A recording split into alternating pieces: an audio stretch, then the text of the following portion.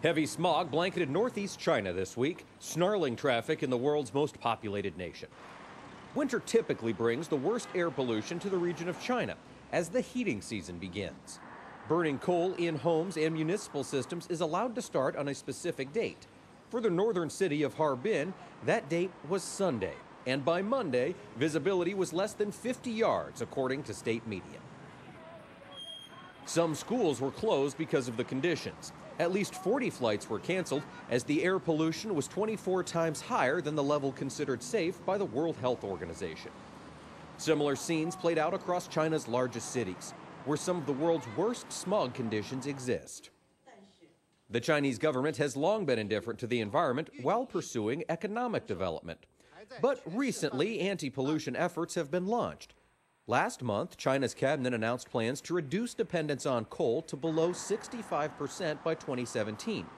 But China is still the world's leader in carbon pollution. The United States is in second place, but unlike China, U.S. carbon emissions are on the decline.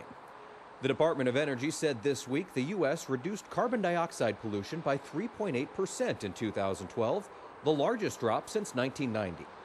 The only year with that large of a decline was 2009, when America was locked in the worst recession since the 1930s.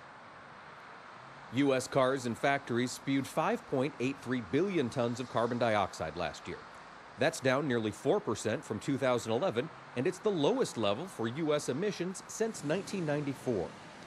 The reduction was attributed to a warmer winter, more efficient cars, and the ongoing shift from coal power to cleaner burning natural gas to produce electricity. Carbon dioxide is the chief man-made global warming gas, and burning coal produces far more of the pollutant than burning natural gas. In 1994, coal provided 52% of U.S. power, and now it accounts for 37%, according to the Carnegie Mellon Electricity Industry Center. Some of the past reductions in emissions came during years of economic downturns, but this latest reduction occurred during a 2.8% growth year of gross domestic product, and energy use was dropping by more than 2%. An Energy Department economist says that this latest drop was clearly not due to a recession, but rather increased energy efficiency and an overall reduction in carbon emissions.